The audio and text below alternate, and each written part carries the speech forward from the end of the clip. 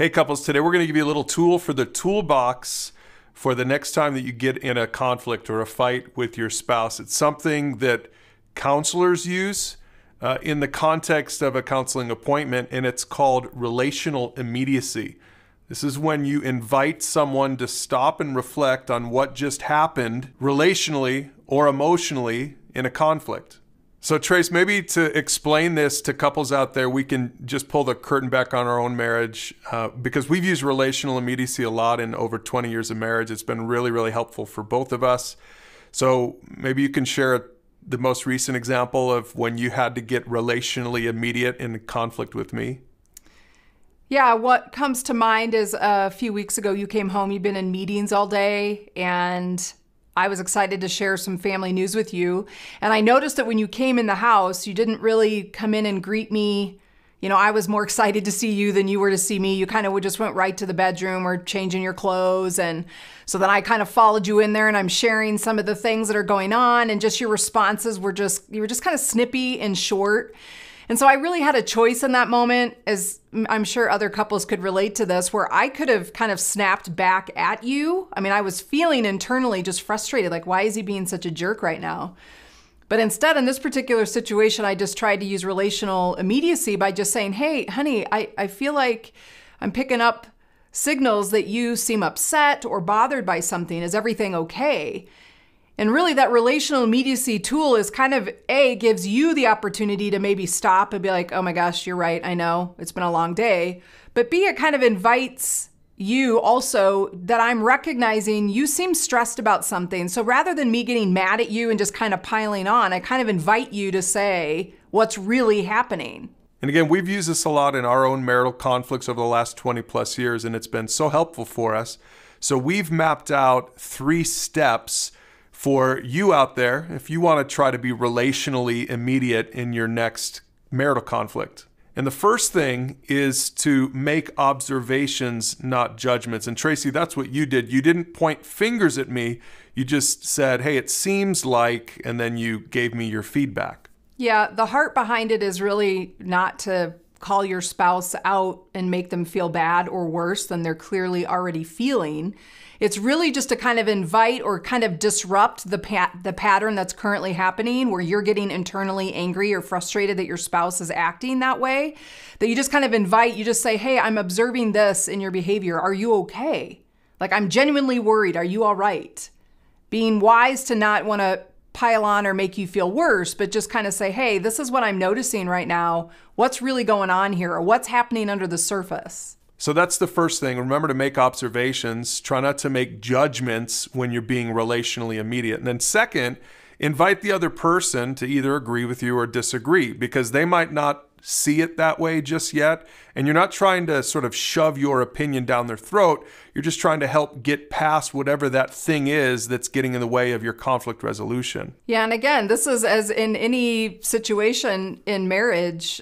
I mean, it takes 2 people to do conflict well. So if you're kind of picking up on signs in your spouse and you kind of bring in that relational immediacy tool, then your spouse has to be willing to be honest then if they really are kind of struggling with something or they're upset about something else, to say, you know what, yes, if I'm being honest, I'm already irritated about something else you said 2 days ago and I didn't address it then and now it's coming up today.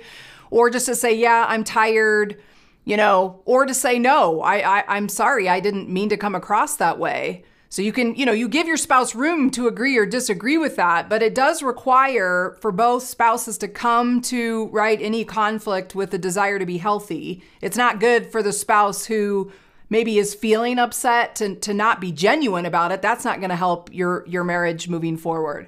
Now, step number 3 depends on your spouse's response to your observation. If they agree with your observation, then you can probably move forward together and start looking for solutions. And if they disagree with your observation, then you need to probably take a minute to make that conversation safe, or even just take a break altogether from your conflict. Yeah, so back to that example that I gave of what happened between us a couple of weeks ago, when I kind of had that moment of relational immediacy where I called out what I was observing, that you just seemed on edge, and just not yourself, you were able to say, you know what, I'm sorry, it's been a long day. Just give me a few minutes to decompress and then I'll talk to you and I want to hear about what you have to do. So it kind of avoided an unnecessary conflict between us by the way you responded. You kind of agreed, you knew you were on edge, and then we moved forward. And I honored that, right? I gave you some space. But if you're dealing with a situation, this has happened before where there's been times where you're like, hey, you seem defensive when I just brought up that topic. And sometimes, I might be like, I don't know what you're talking about. I didn't mean to be defensive, and I may not agree with that. So then in that situation, I think it's best just to say, you know what? Okay, that's fine. Do you want to keep talking about it or do you want some time, right? Is there a better time for us to talk about this particular conversation? So again, this is what's hard with relational immediacy or anything we talk about with healthy conflict in marriage. It really does take two people being willing to be productive in those conversations and dealing with their own emotions and being honest about how they're feeling and coming to conversation ready to talk about things, because the ultimate goal is that you move through a conversation and you get to solutions, both people feel heard, and you move forward. But what can be hard is if one spouse is kind of digging in their heels, or they don't want to be honest, or they're mad about something and they're not being forthright about that at the time.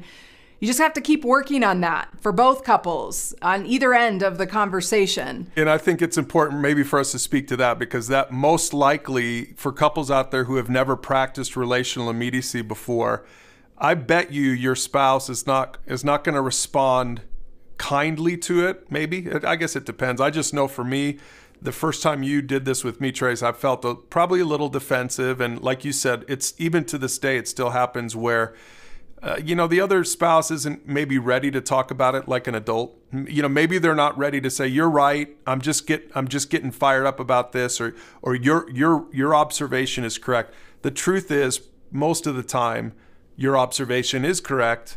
I'm just not ready to talk about it. I think, again, in that case, don't force the issue. Mm-hmm. Probably. You're going to, hopefully, once you had a chance to think about it and process it, you can come back later, which is what we've done many times, Tracy.